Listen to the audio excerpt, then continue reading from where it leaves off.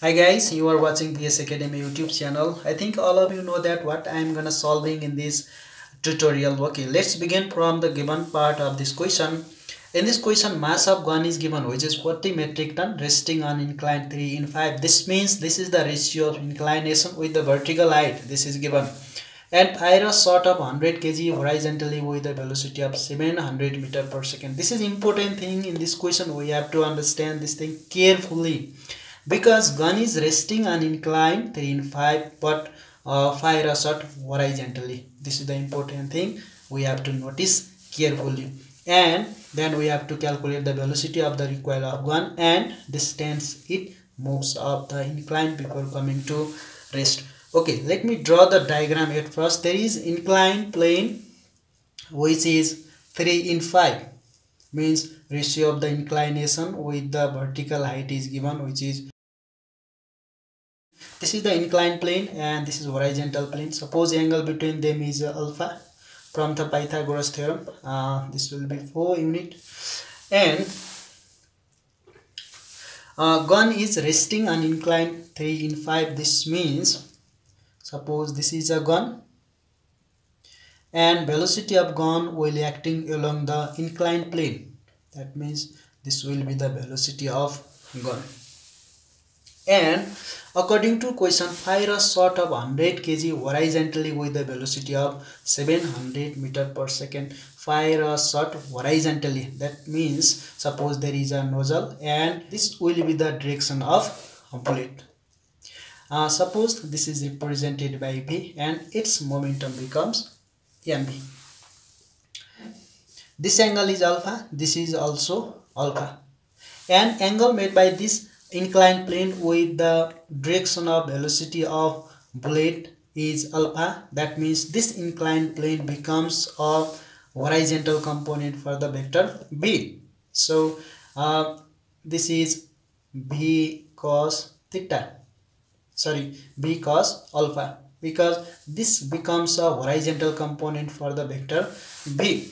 Then from principle of conservation of linear momentum, suppose mass of gun is represented by capital M. Mv equals to mv cos alpha. This is the mass of gun and velocity of gun, mass of bullet, velocity of bullet. Okay, mass of gun is 40 times 1000 kg.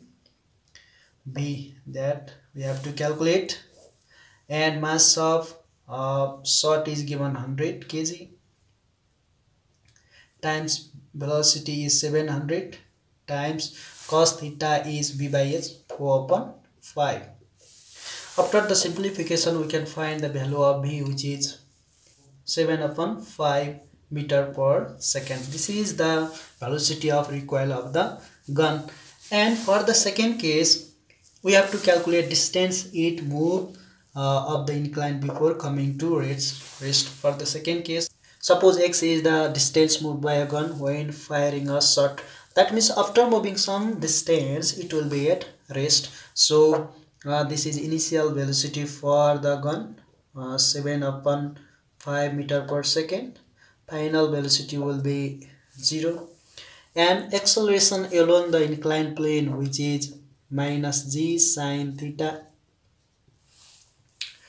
That means from the equation of motion, we can write down v square equals to u square plus square minus 2g sine theta x. X is the distance moved by a gun when fire a shot. Now plug in the value of different quantities, which is v 0 square u 7 upon 5 square minus 2 9.8 times sine theta is 3 upon 5 x. Okay, this is the distance moved by a gun on the inclined plane. This much for this video. If you have any better idea, please don't hesitate to leave your comment below in the comment section. And if you do like my video, don't forget to hit the like button and subscribe to my channel. See you in next video. Tata.